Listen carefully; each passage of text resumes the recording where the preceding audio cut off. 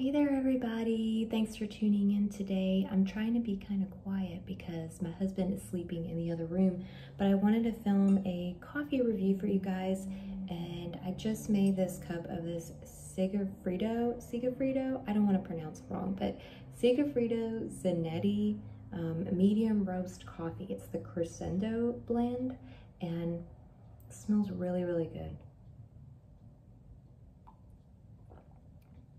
Ooh, that's really good.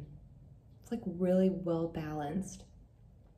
I picked this coffee up at the discount grocery store, and it was like kind of vacuum sealed in like a kind of foil bag inside the box, which I really appreciate. I think it keeps the coffee fresher and the coffee tastes better for longer, because they're not in the traditional like K-cup pods. They're like in that little recyclable material pod that's kind of like a little dome, and you just put it in your Keurig and brew it. It's kind of like that Hawaiian coffee they sell in the store. I forgot what the brand of it is, but it's really good. It's kind of like the same pod.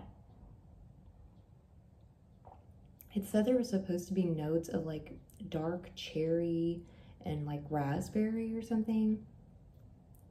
I don't know, I don't really think I taste any like cherry or raspberry.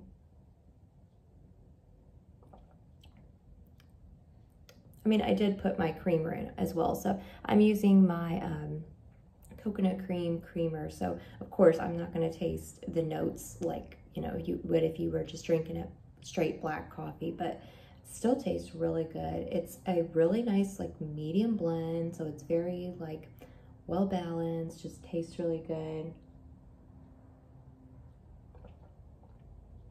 Just like makes for a really good cup of coffee.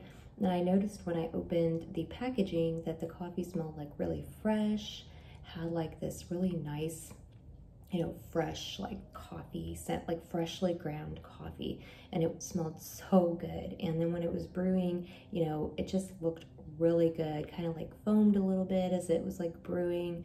It really reminded me of like, you know, when you use a French press or you use a nice freshly brewed coffee in a coffee maker. That is like the experience I got with this coffee. Really delicious. I never heard of this brand before, so I don't know if it's like only available in certain places or something, but it just really, really good coffee. Oh yeah, and I paid like $2.99 for this coffee because it was at the discount grocery, but it's so delicious. So delicious. I would definitely buy that again. I would just go back just to buy that again, literally. But anyway, I think it's really good. I would give it a 4 out of 5. It's, you know, it's a medium roast. It's definitely not a very dark roast flavor coffee. So if you like dark roast, you may think this is a little bit too, you know, tame and just not heavy enough. But for me, I think it's just right. It does have some body to it, but it's not, you know, too dark of a roast. And it's gonna be really good with my breakfast because I got some bacon, some eggs over here. So I'm really excited to eat my breakfast as well.